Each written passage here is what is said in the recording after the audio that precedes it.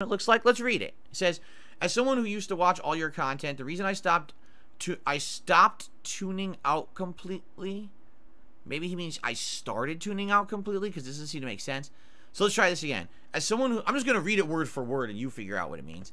As someone who used to watch all of your content, the reason I stopped tuning out completely is because of the begging. I know you don't count it as begging, but mentioning support and memberships every 5 minutes became absolutely unbearable and completely ruined the experience for me to the point it started to become cringeworthy. You're at your best when you're playing something you genuinely enjoy. Don't be afraid to go back and replay classics, personal favorites, or things that you want to play instead of the next new hype thing that just fizzles out after 2 sessions.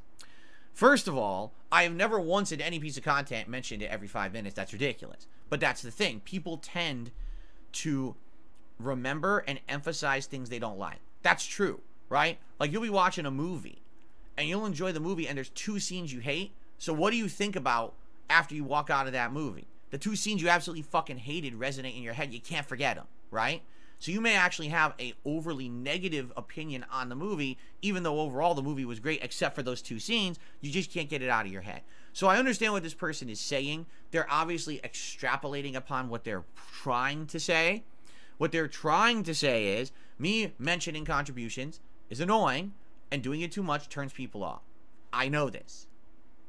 I absolutely know this. This is not, rocket science. This is not a revelation. This is something that I've heard year after year after year. First of all, to some people, even hearing once, hey, you can contribute, oh my God, right? But what's crazy to me is, they say that, but then they go and they watch content creators that have paid promotion present in this video. Giant segment of a paid promotion. Or a podcaster who literally their entire podcast border is blinking ads. We've seen that on this very show and or other React events that I've done. There's other podcasts where it's literally the entire border is fucking ads. That doesn't bother you? That's okay. But if the content creator says, hey guys, so how can you support me today? Well, you could do this, you could do this, you could do this, please consider it. And then maybe a couple times during the stream, hey guys, so just so you know, would be great if we get some support because it's on the slower side right now. We got this, we got this. If you like the content, please support it, right? And I get it. Sometimes I mention it too much. Absolutely, 100% will agree with you. Sometimes I get pushy, and usually those are times when I'm feeling a little nervous, right? Like a week where maybe it's been 2-3 days straight where it's been slow days. So here, perfect example. This week, yesterday, I did my React show, and I did DarkSydPhil. React show did all right. We got a few gifted memberships to the channel, and almost hit the tier 1 tips goal. So it was a decent stream.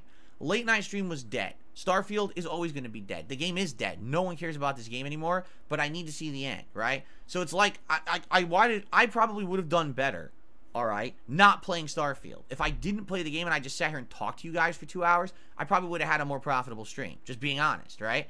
So I knew that was going to happen, but we got to finish it. I take my job seriously. This isn't Phil dicks around and makes money. This is Phil actually cares about doing a professional job. I can't rank DarkSydPhil in my year-end awards till I beat it. So I have to beat it first. Even if it means I have several streams where I make like nothing, I still have to do it. I have to bite the bullet. Other content creators are like, oh, the game's not good, no one likes it anymore, stop playing it forever, play something that will make me money. That's not what I'm about, all right? But yeah, admittedly, yesterday was a slow day. Now, today, I hope that things will pick up again. I mentioned it a little bit, and now we play and we see what happens. If you haven't noticed, on a day when things are going well, if contributions are coming in well and everything, I don't mention it. Did you ever notice that? I'm not constantly mentioning it. Hey guys, even though I completely exceeded every goal I have on stream today, please keep contributing. I don't do that. I only do it to remind people if it's a situation where things are on the slower side. And you know what? That's a necessary evil of not having tons of fucking ads on my stream. No referral codes, no blinking product placements, Dollar Shave Club and all that shit, right? That's the result of that. Not having that crap forced down your throat means I do have to every once in a while remind everyone to please support the content. But again, this is what makes me different, and this is why I'm still here after 15 years, and I'm still the same dude. I'm not someone who's completely transformed into someone that you don't recognize and you don't like.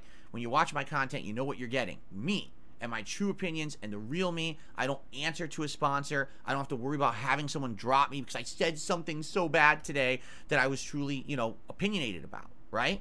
So it goes hand in hand.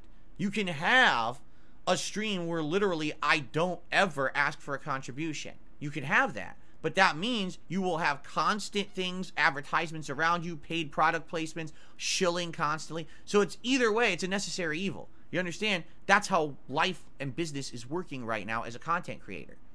There used to be a time when none of that existed. Did you know that? You have to go back. If you go back all the way to 2008, I didn't make $1 doing this. 2.5 years, never advertised, right? Then from the years of 2011 all the way through arguably like 2015, 2016, again, it was all ad revenue that I made my living on. There was no asking for anything. So no begging, didn't exist, right? It wasn't until it became unviable to make a living like that anymore that I had to change. I had to adapt, right? So if you don't like it, I understand. I don't like to be advertised to. I don't like to be asked for things constantly either. I'm on the same page as you. I agree with you. There are days when I do it too much or I do it in too of a pushy way. I'm trying to get better at it. I certainly hope that you feel that I have improved since a year ago when I was playing Scorn and so many people rightly roasted me on the internet for the way that I went about it during that time. And everyone's like, dude, he's crazy, like doing it like that. It sounds so ungrateful. You're right. Absolutely 100%. I watched myself back and I cringed. I said, wow, that was fucked up the way that I went about it. It's tricky. It's absolutely tricky. Because if I don't mention it, yes, I will end up having incredibly slow, combos of days, right? But if I do mention it, then everyone's pissed at me. So it's like, where's the happy medium, right? And the thing is, we need to figure that out. Right? We need to figure that out. I want to do the right thing with my audience so that it's not constant asking, but at the same time, it's not, the opposite where I go out of business. It's got to be a happy medium. It's just like with the YouTube videos too. For the longest time, everything was 10 to 15 minute videos on YouTube with ads all over them.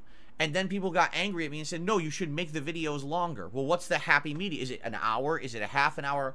And I experimented with all these things over the years, and finally we settled in on hour-long videos. What's funny is to this day, some people say, that's too long, you should have went back to 30 minutes again, right? Can't win no matter what you do. But I thank you for the feedback. I appreciate you being honest and actually not being insulting, because I don't feel that this comment is insulting in any way. This is someone who actually wanted to contribute in a very constructive manner. I agree with you, and I think that we need to work on this in order to get better. And I thank you for your feedback. I would love for you guys to please give me that feedback. What is the happy medium? And by the way, the happy medium is not get those product placements and start shilling. No, it's not. Because I'm completely against that. You understand? I don't want to become that. The whole point of me being on the internet making content for you is not to shill a product to you I don't care about. I don't do that shit. I want to be a content creator who enjoys what he does every day and feels good about it at the end of the day, not someone who has to sell junk in order to make a living, all right? I'm not fucking Billy Mays selling a fucking Zorbies today. I'm a dude sharing my passion for games and podcasting and fun with an interactive audience, and I just so